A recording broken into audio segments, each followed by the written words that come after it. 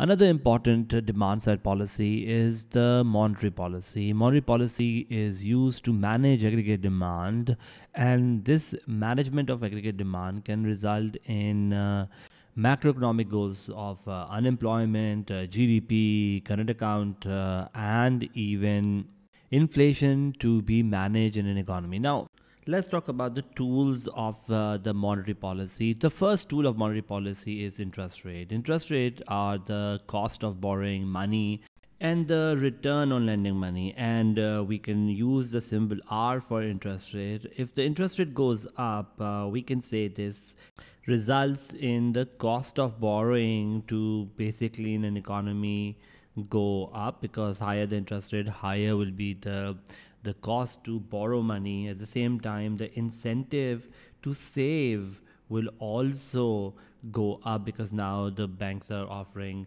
higher return on lending money. Both of these aspects will mean that the consumption will fall in an economy. At the same time, investment will fall. Why would consumption fall? Because now it's very expensive to borrow, and people are also saving, and at the same time firms are finding it expensive to borrow, and therefore they'll cut down on investment, and this will result in AD curve to shift backward. So one tool that we use is interest rate in order to manage your aggregate demand. At the same time, if the interest rates are going down, we can say the AD curve can go up.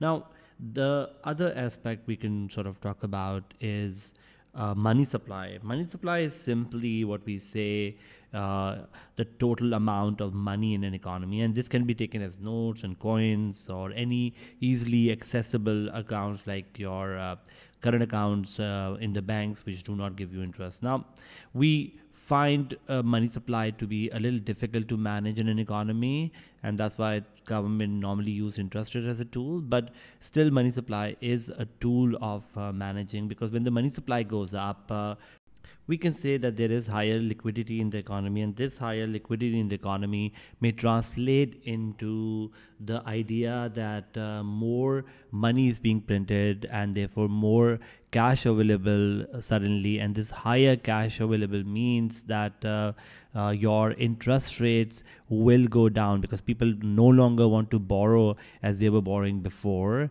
And also that means that when the interest rates are going down and when the money is available for people to spend, then the economy will find the spending or AD to go up. The rise in money supply is also called quantitative easing in an economy, because we are easing the money supply in an economy. On the other hand, if the money supply goes down, we will have an opposite effect, because when the money supply goes down, suddenly there is lower liquidity, people will need to borrow money, and therefore this borrowing of money will basically result in an upward pressure on interest rate, and this may in turn cause AD curve to shift backward, and therefore the economy will find money supply going down to have interest rate going up, and therefore AD to fall.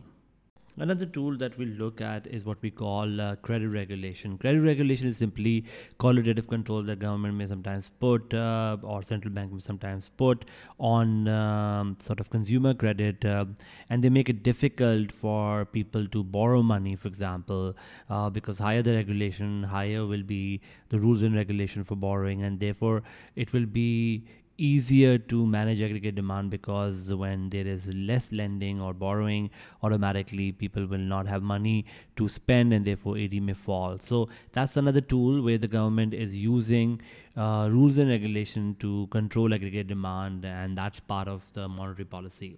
Let's look at how the expansionary and contractionary monetary policy work. The central bank of a country can use expansionary monetary policy when they want to increase aggregate demand. On the other hand, if they want to decrease aggregate demand, they can use contractionary monetary policy. So when you use expansionary monetary policy, we may cut down interest rates, and a fall of interest rate result in consumption to go up and investment to go up, because now the incentive to save is going down, and also the cost of borrowing is going down. So the AD curve will shift to the right, and this rise in AD curve can cause therefore the GDP to go up, the unemployment to go down in an economy. But at the same time, we may also see the price level to go up. So if you can see from the diagram, when there is a decrease in our interest rate, the AD curve, let's say AD is AD naught, and let's say aggregate supply curve is AS naught, and currently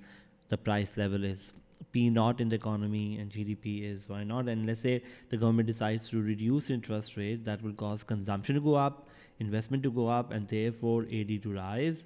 And that's called our expansionary monetary policy, because the GDP or output in an economy goes up, and this in turn means you will see GDP to rise, unemployment to also fall.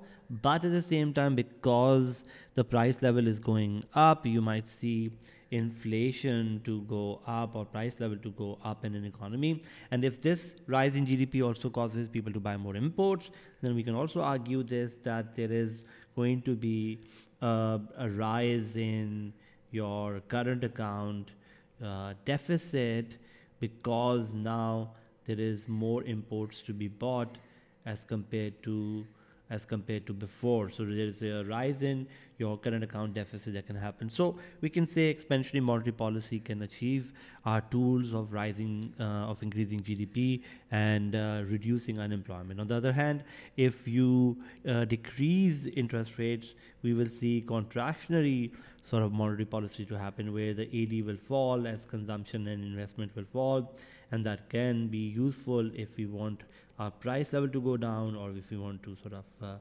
control our current account sort of in an economy. But at the same time, because the AD is going down, unemployment can go up. I'm using UE for unemployment, and GDP to also go down in an economy. So not all goals will be achieved when we are using contractionary monetary policy.